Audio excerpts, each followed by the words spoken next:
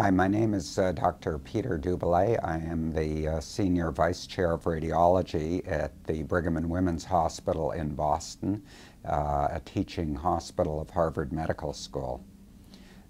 My area of clinical expertise in radiology is ultrasound. We perform in our department a very high volume of ultrasound, especially, but not limited to, obstetrical ultrasound.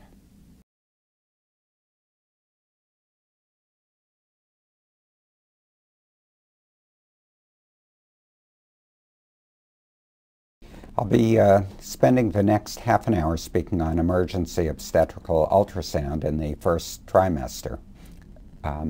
The major reason for doing an emergency obstetrical ultrasound in the first trimester is to evaluate a woman who has bleeding or pain or both. When we do an emergency ultrasound in this setting, what we're looking for is to determine really whether the pregnancy falls into one of three categories. It may either be a normal intrauterine pregnancy. It's not too unusual for women with normal pregnancies in the first trimester to have some bleeding or pain. The bleeding is sometimes called implantation bleeding, but really it can be a normal feature.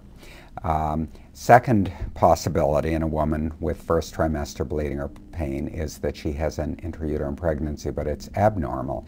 It may be a failed pregnancy, also termed a spontaneous abortion, or one that is on the way to becoming a failed pregnancy or a failing pregnancy. And the third possibility is ectopic pregnancy. So what you're going to hear for the next half hour really is how we make the diagnoses of an abnormal intrauterine pregnancy or an ectopic pregnancy. When we do a first trimester ultrasound in a woman with symptoms of bleeding or pain, the key questions when we're doing the ultrasound are, number one, does the ultrasound demonstrate an intrauterine gestational sac? If it does, are the sac and its contents normal? And are the adnexa, the structures outside the uterus in the pelvis, are they normal? There's a fairly straightforward algorithm about how we use the answers to these three questions to arrive at a diagnosis. So you can see that the first question is there an intrauterine gestational sac identified on ultrasound? If the answer is yes, we then try and determine if the sac and its contents are normal. I'll get into how we determine that in a minute. If the answer to that is yes, there's an intrauterine gestational sac, and yes, the sac and its contents are normal, then our diagnosis is a normal intrauterine pregnancy. At least as far as we can tell on ultrasound, everything is fine. If the answer is yes, there is an intrauterine sac, but no, the sac and the contents are abnormal, then the diagnosis is an abnormal intrauterine pregnancy, either definite or possible pregnancy failure. And I'll be expanding a lot on this one in just a minute. If the answer to is there a gestational sac in the uterus identified, if the answer to that is no, we don't see one, then the key question becomes, is there a complex or solid mass in the pelvis outside the ovary? And we'll see soon why it's very important that that the mass that we're determining presence or absence of is outside the ovary. If we do see such a mass, if we see an extraovarian complex or solid mass in a woman who is pregnant, has a positive pregnancy test, but no intrauterine gestational sac, then our diagnosis is an ectopic pregnancy. And finally, the final branch of the algorithm, if we see no intrauterine gestational sac and no abnormality in the adnexa, then we have the same differential diagnosis we started with. It's either a normal intrauterine pregnancy, an abnormal intrauterine pregnancy, or an ectopic pregnancy, and that's going to require further follow-up. So the rest of the talk will be really devoted to expanding on the various branches of this algorithm. We diagnose an intrauterine pregnancy when we see one of three things. If we see a fluid collection in the uterus that contains inside of it an embryo with a heartbeat, as you can see here, that means that this is an intrauterine pregnancy. If we see a fluid collection in the uterus with a little circle in it representing the yolk sac, that also indicates that we're looking at and that there is an intrauterine pregnancy. A third finding of an intrauterine pregnancy is a fluid collection inside the uterus with a double echogenic ring around it. This is called the double sac sign, and it's another ultrasound demonstration or another ultrasound proof that there is an intrauterine pregnancy. Now, we do have to be careful, though. There's something that we might term the pseudo-gestational sac, which is when we see fluid in the uterus in a patient who's coming in to rule out ectopic pregnancy. There might be a tendency when you see some fluid like this with no embryo, yolk sac, or double echogenic ring to say, oh, that's just a pseudo-gestational sac, and therefore the patient probably has an ectopic pregnancy. This is a small fluid collection in a rule-out ectopic patient. But if you look what happened to this particular woman, a little over a week later, we see a pregnancy. You can see the yolk sac, the heartbeat, and then about 3 weeks later, you can see a nice normal intrauterine pregnancy. So this small fluid collection, don't think that you're seeing a pseudo-gestational sac. Not all gestational sacs have the one of the three characteristic appearances that I showed you on the prior slide. So overall, anytime you see an intrauterine fluid collection in an early pregnancy, even if it doesn't meet one of the criteria of having an embryo, yolk sac, or double echogenic ring around it, give it the benefit of the doubt. It may be an intrauterine pregnancy. There's a good chance it is an intrauterine pregnancy, even if it doesn't meet the one of the three criteria.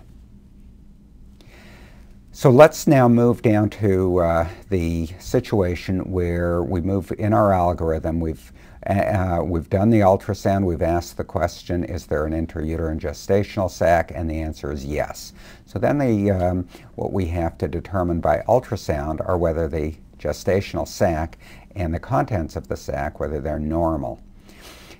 To answer that question, I've put up this table that lists many of the published norms for the gestational sac in early pregnancy.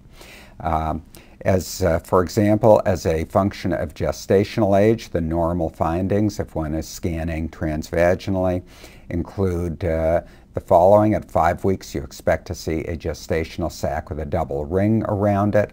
At 5.5 weeks, you expect to see a gestational sac with a yolk sac, and at 6 weeks, you expect to see a gestational sac with a heartbeat.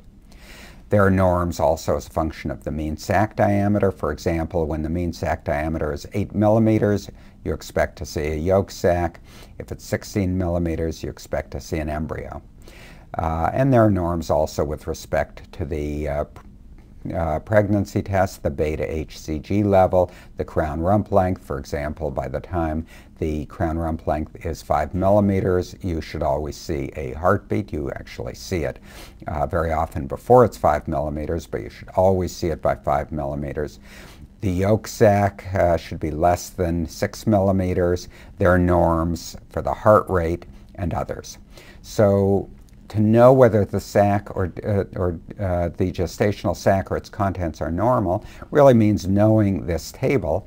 If a pregnancy meets all of the findings in this table, the gestational sac is normal. If it fails to meet one or more of these, we are concerned about an abnormality.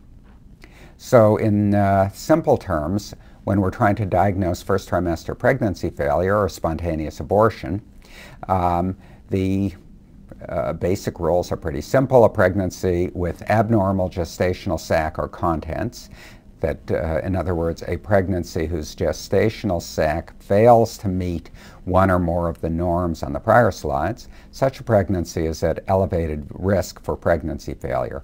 But it doesn't prove that it's a failed pregnancy. It may prove to be normal. Some of the abnormal findings based on the prior table are definitive for pregnancy failure, and others are worrisome but not definitive for pregnancy failure. And the key to accurate diagnosis of problems in the early first trimester are to know which abnormal findings are definitive for pregnancy failure and which are merely worrisome and need follow-up. So how do we make the diagnosis? Well, the way that I do it is as follows. There are two situations when I'll diagnose a definite failed pregnancy. One is if I see a crown rump length of 5 millimeters or greater and there's no heartbeat, that pregnancy is not going to make it. There's no need for a follow-up ultrasound.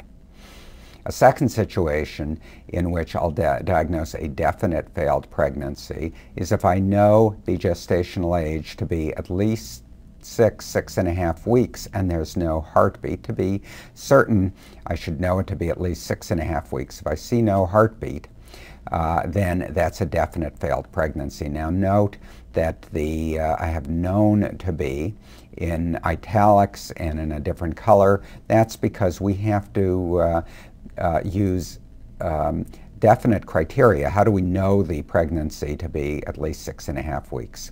If a woman is 6.5 weeks based on her last menstrual period, that is not certain information. The LMP is notoriously unreliable. I would know it, for example, if a woman had a prior ultrasound, say an ultrasound a week ago, we saw a yolk sac, so we knew it to be 5.5 weeks then. If it's a week later, I know it to be 6.5 weeks today. Another situation where I know the gestational age is when the woman got pregnant via in vitro fertilization. So in these two situations, I would diagnose a definite failed pregnancy. Really, any of the other abnormal findings based on the table that I showed you a few slides ago are worrisome but not definitive for failed pregnancy. So that, for example, if I see no fetal heartbeat and a crown rump length of 1 to 4 millimeters, I'm very worried but not certain. If I see a mean sac diameter of at least 16 millimeters and no embryo, I consider that worrisome but not definitive. If the beta HCG is 1,000 or greater and there's no gestational sac, again, I'm worried but it's not definitive for a failed pregnancy. Other worrisome findings include a large subchorionic hematoma or a large yolk sac. And then the last category in the diagnosis of early pregnancy failure is the situation where there is a heartbeat on the scan today, but I see something that makes me worried about subsequent pregnancy failure. So the embryo is alive today, there is a heartbeat. When would I be worried that about subsequent failure? Well, the situation would be that would apply if there's a heartbeat today, but the heartbeat is slow. There's a slow heart rate in early pregnancy, and I'll get into very shortly into what how slow is too slow for a heart rate. If there's a heartbeat and a large subchorionic hematoma, a heartbeat and a large yolk sac, a heartbeat and a low amniotic fluid volume, all of those findings are worrisome for subsequent pregnancy failure. Here are some real-life examples of the various categories and the various ways that we make diagnoses. This is an example of definite pregnancy failure. You can see on the left-hand image the embryo, The crown rump length is measuring just over 5 millimeters on this transvaginal scan, and you can see on the video clip here there's no heartbeat. This is definite pregnancy failure. No need for a follow-up ultrasound to confirm the diagnosis. The diagnosis is confirmed based on this scan alone. Here's another example of a definite pregnancy failure. A woman came in early in pregnancy. She was having some bleeding, pain. We did an ultrasound, and we see a gestational sac with a yolk sac. Based on this ultrasound, we said that she's 5.5 weeks along. We have no way of knowing whether the pregnancy is going to make it or not. In fact, we have no way of knowing whether there's a live embryo growing because it's too early to see the embryo. She comes back a week later for a follow-up scan. At this point, you can see that there is an embryo. It's measuring 3.5 millimeters, but there's no fetal heartbeat. So in this situation, we know that this is a failed pregnancy with certainty, not because the embryo measures 5 millimeters, in fact it doesn't, it measures 3.5 millimeters, but because we know the gestational age to be at least 6.5 weeks, based on a prior 5.5 week ultrasound a week ago, and there's no heartbeat.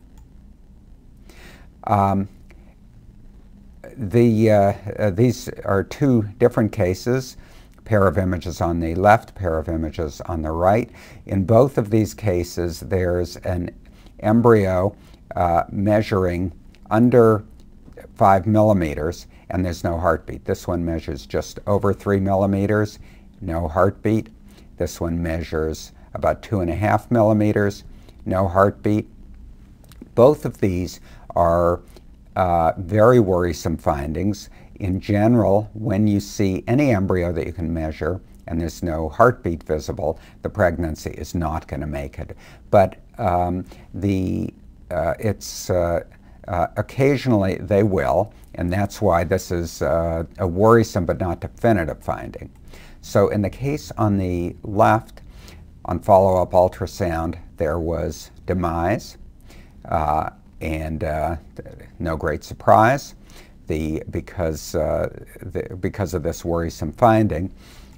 The image on the case on the right, however, you can see 1 week later on follow-up, there is a heartbeat. It was surprising to us, but it's because we will occasionally see a heartbeat on follow-up. Occasionally, these cases with a measurable embryo with no heartbeat will go on to develop a heartbeat. It's because of these that we diagnose probable pregnancy failure, not definite pregnancy failure, whenever we see a crown rump length of 1 to 4 millimeters and no heartbeat. One of the findings that indicates that the fetus or embryo is alive on today's scan, but is at elevated risk for subsequent pregnancy failure, is a slow heart rate. You can see with your eyes that this heartbeat looks kind of slow. When we do an M mode and we actually measure the heartbeat, we can see it's going at 80 beats per minute, which, as you'll see in a minute, is a slow heartbeat. When we see this, the pregnancy is almost certain to go on to fail because of the slow heartbeat. So we would follow this up in a week or two to determine whether to see how the pregnancy does. Now, how slow is too slow? Well, this slide is a little bit complicated, but what it represents is the findings of a study published several years ago by myself and Dr. Carol Benson. We looked at the relationship of the embryonic heart rate to the first trimester survival rate. If you look at the graph on the left, this is for a gestational age of less than 6 weeks and a day, or a crown rump length of 4 millimeters or below. You can see that when the heart rate is less than 80, there's about a 0% first trimester survival rate. As the heart rate increases from less than 80 to 80 to 89, 90 to 99, and greater than 100, the survival rate goes up and up and up until it hits a plateau above 100. So we would consider 100 or above to be normal, 90 and below to be slow, and anything in between 90 to 99 to be intermediate. When the pregnancy is a little further along, 6.3 to 7 weeks, or crown rump length of 5 to 9 millimeters, the same kind of findings occur. As the heart rate goes up, the survival rate goes up. These numbers, though, are all 20 beats per minute higher, so anything under 100 has almost no chance of making it. Anything under 110 has a low chance of making it. Normal is above 120, and in between is the indeterminate range. So to put these in a table, up to 6.2 weeks, slow heart rate is anything under 90, a normal heart rate is anything over 100 or above, and in between is borderline. 6.3 to 7 weeks, these all go up by 20 beats per minute. Another finding that indicates that even though the embryo is alive today, even though we see a heartbeat today, there's an increased risk of subsequent pregnancy failure, is a large subchorionic hematoma.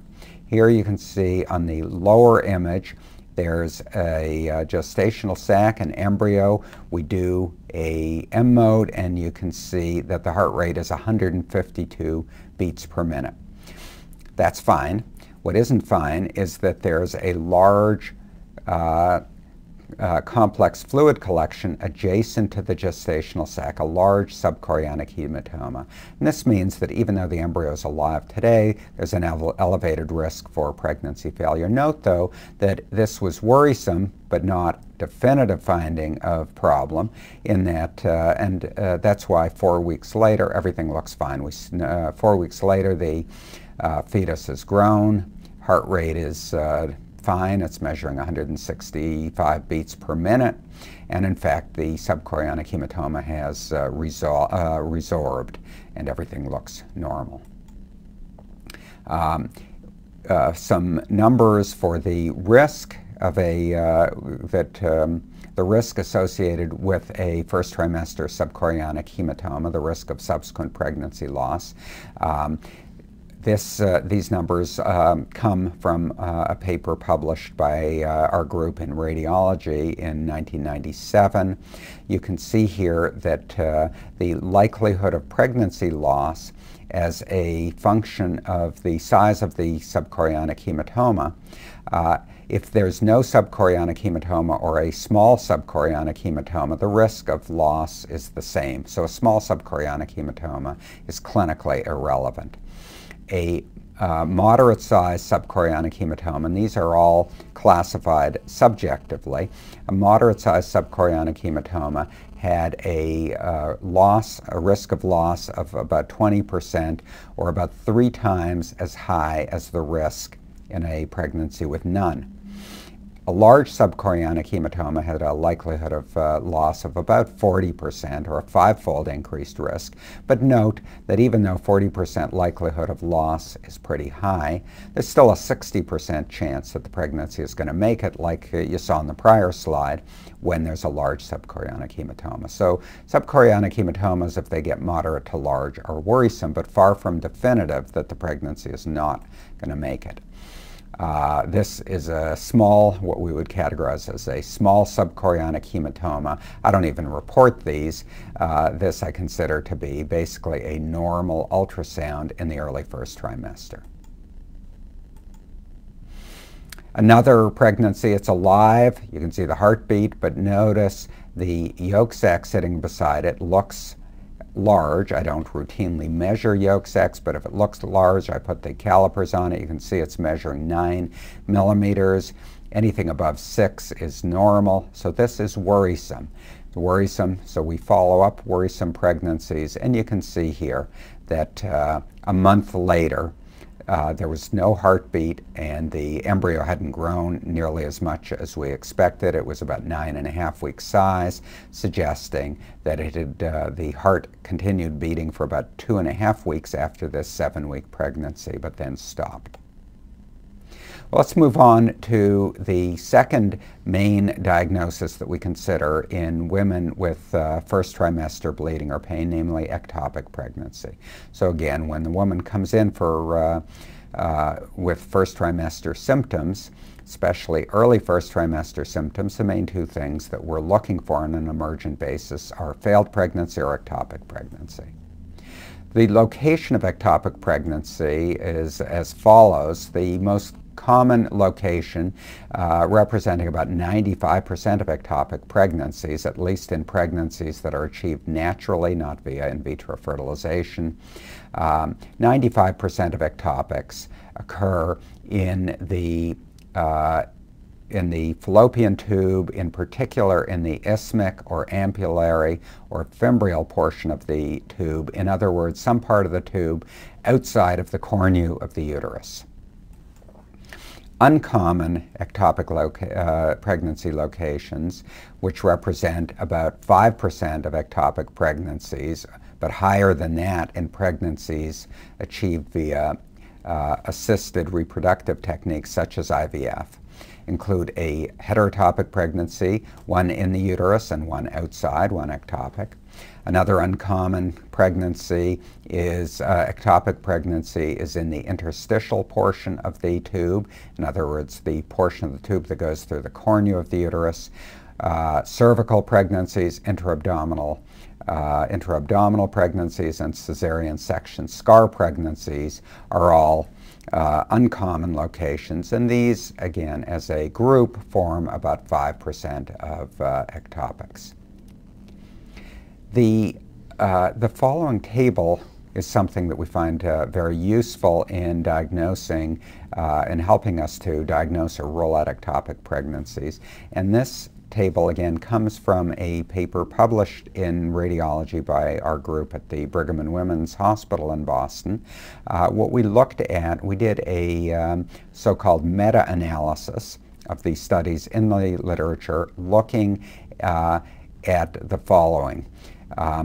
Looking at what the likelihood of ectopic pregnancy is in a patient with a positive pregnancy test, symptoms of bleeding or pain, and nothing in the uterus. So what's in such a patient, and this patient is what we call a rule-out ectopic patient. There's a positive pregnancy test, symptoms. If she has nothing in the uterus, what's the likelihood of an ectopic pregnancy as a function of the adnexal findings outside the ovary? This table shows it. If in this rule-out ectopic patient with nothing in the uterus, no intrauterine gestational sac, if we see in the adnexa a mass with an embryo or a yolk sac, the likelihood of ectopic is 100%. We've diagnosed it if we see a mass in the adnexa with an embryo or yolk sac. What if we see a adnexal lesion outside the ovary that's surrounded by a bright ring called a tubal ring? That indicates, based on our meta-analysis, about a 95% chance of ectopic pregnancy. But in fact, if you see any complex or solid mass in the adnexa outside the ovary, the chance of ectopic pregnancy, if the patient has a positive pregnancy test, nothing in the uterus, and a complex adnexal mass outside the ovary, the chance is still over 90%. If we see free fluid, a lot of it, in a rule-out ectopic patient with nothing in the uterus, her chance of ectopic is high. We weren't able to quantify it in our meta-analysis with a number, but the chance is high.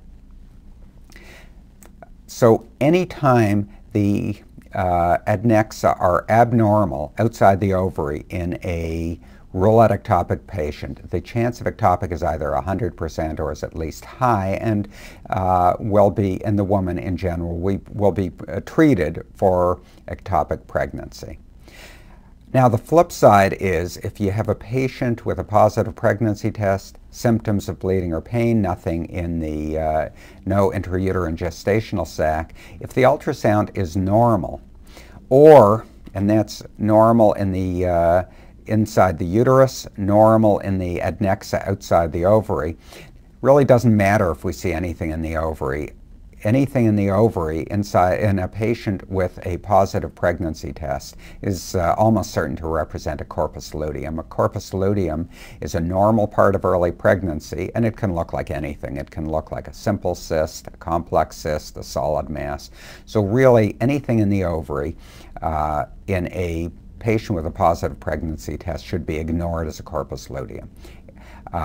So any normal ultrasound with or without an ovarian lesion in a rural ectopic patient with nothing in the uterus, that indicates about a 5% chance. So a normal ultrasound in a rural ectopic patient doesn't absolutely rule out ectopic, but the likelihood of ectopic is pretty low. It's about 5% if the ultrasound is completely normal. So if we put these numbers into a table, we get some pretty straightforward basic rules for ultrasound diagnosis. If we have a rural ectopic patient, one with a positive pregnancy test and symptoms, if the ultrasound finding is an adnexal mass with a heartbeat or yolk sac, we interpret it as definite ectopic.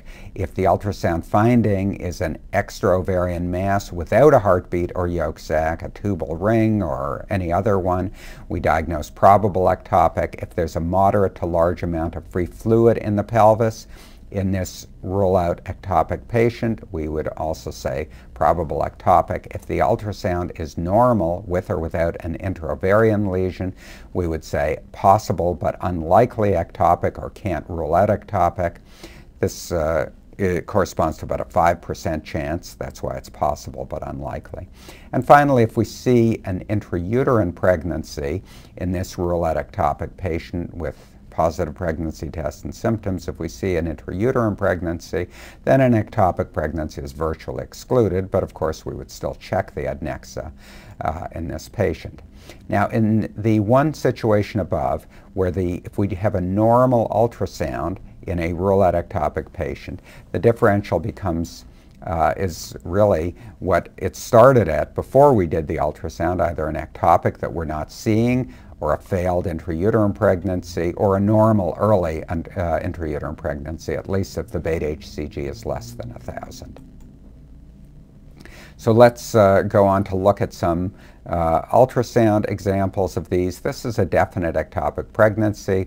Here is a coronal or transverse view of the pelvis. You can see the uterus here. It continued there. There was nothing in it, but we see what looks like a gestational sac in the left adnexa.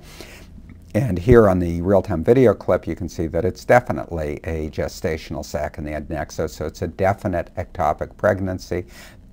There's a heartbeat. There's a live embryo outside the uterus. Here's another definite ectopic pregnancy. Nothing in the uterus, in the adnexa. You can see the ovary here, but more importantly, beside the ovary, there's a fluid collection that we know to be a gestational sac. It has a bright ring around it, but more importantly, it has a little circle of a yolk sac. This is an ectopic pregnancy with 100% certainty. What about this woman? She also came in as a rule-out ectopic, positive pregnancy test symptoms. We looked inside the uterus. We saw no pregnancy. We look in the right adnexa in this case. There's the ovary. It has a few follicles. Beside the ovary, there's a fluid collection, bright ring around it. This is called a tubal ring. And when we see this, it indicates a over 90% chance of an ectopic pregnancy. It's not quite 100 because we're not seeing a yolk sac or embryo, but it's high enough, and this woman would be treated in most places, certainly in our hospital, as a presumed ectopic pregnancy because the chance is very, very high. This is another woman who came in as a rule-out ectopic. You can see here the ovary. There's a nondescript mass beside the ovary. Not a tubal ring appearance. It just looks like a solid mass. Since this woman came in with a positive pregnancy test and there was nothing in her uterus, and we're seeing this mass, this indicates and it's a non-ovarian mass, this indicates an over 90% chance of ectopic pregnancy. We're likely looking not at the ectopic itself, but the mass in this case is probably a hematoma from a bleeding ectopic pregnancy. So far I've said that the rules are pretty straightforward, and they are. And in most cases, we can pretty straightforwardly put the ultrasound in rural ectopic patients in one of the categories that I talked about. So why isn't it always easy? Well, one of the reasons that it's not always easy is that we sometimes get into a dilemma when we see a mass in the adnexa that we're not sure whether it's in or outside the ovary. We see a mass right up against the edge of the ovary, and it's unclear whether it's really in the ovary or outside the ovary. Here are 3 examples. Here's the ovary, and here's a mass. Kind of looks like a tubal ring, but maybe it's just a corpus luteum. Maybe the outline of the ovary is here, and it's just in but bulging outward from the ovary. And if so, if the ovary comes out to here, this is a nothing. It's a corpus luteum. If the ovary ends here and it's outside, it means that there's a 95% chance. But we're not sure. Not always so easy to tell. Similarly, this fluid collection with a ring, is this bulging out from inside the ovary or is it beside the ovary? Makes a big difference, but not always so easy to tell. And similarly here, is this thing inside the ovary, if this is the contour of the ovary, or is it outside if this is the contour of the ovary? So that's one of the biggest dilemmas that we have, or one of the biggest difficulties that we have in applying the straightforward rules that I listed on the earlier slide. On follow-up, this patient had an intrauterine pregnancy, so this was presumably a corpus luteum, and these 2 proved to have ectopics on follow-up. So how do we tell the difference? Well, one of the important rules or ways to tell the difference utilizes the fact that ultrasound is a real-time specialty.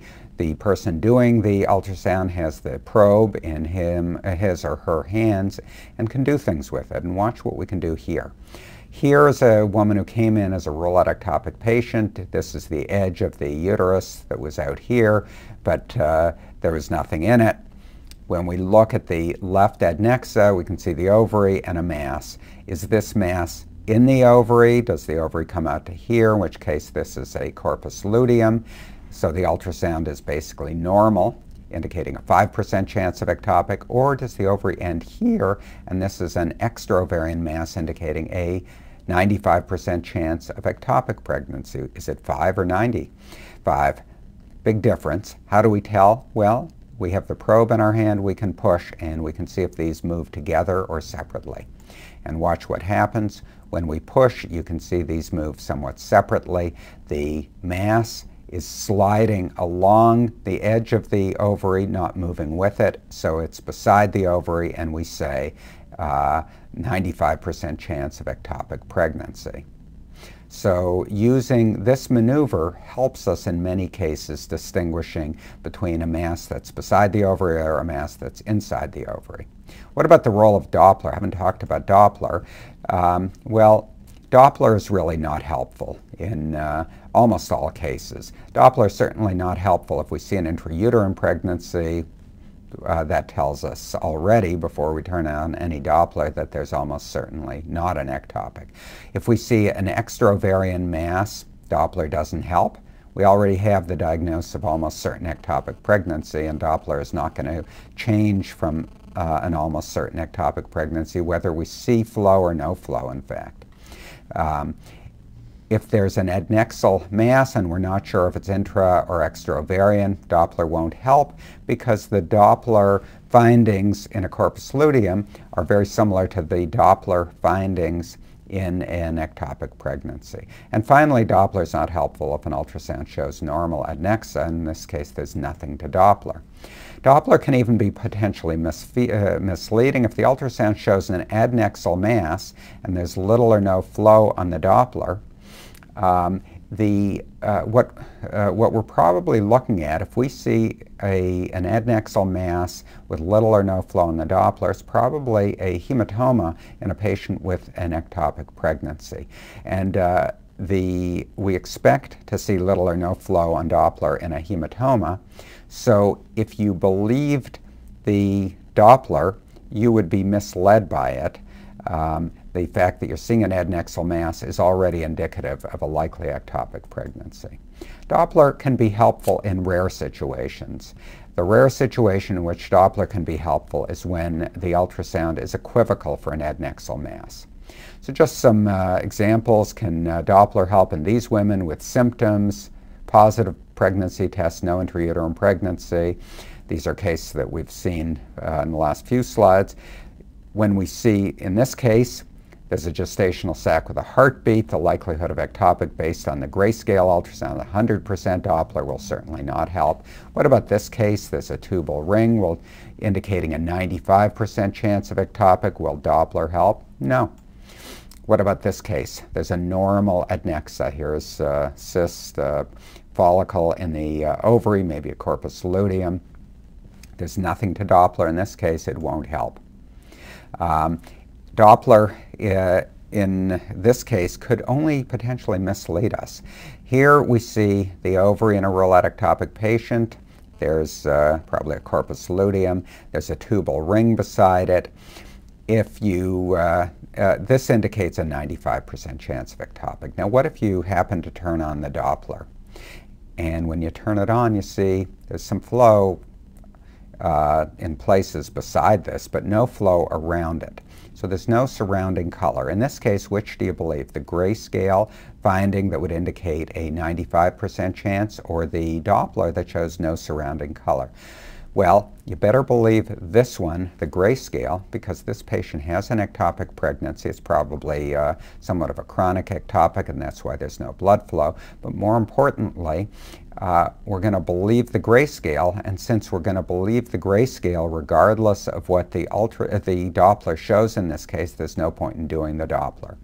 So the diagnostic approach for ectopic pregnancy is to scan transvaginally and put the ultrasound into one of 4 categories that I showed above, that I showed previously.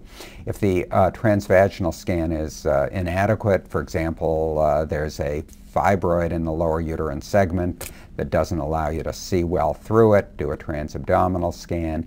And if the transvaginal ultrasound is equivocal for an adnexal mass, which doesn't come up too often, then you can do Doppler. And I'll end by talking about some unusual ectopics. Everything I've said so far about ectopic pregnancy relates to the usual 95% of ectopics in the tube. There are unusual ectopics include abdominal pregnancies, corneal ectopics, cervical ectopics, heterotopics, and pregnancies implanted in cesarean section scar. So an abdominal pregnancy can be surprisingly difficult to distinguish in some cases from an intrauterine pregnancy, as we'll see in this slide.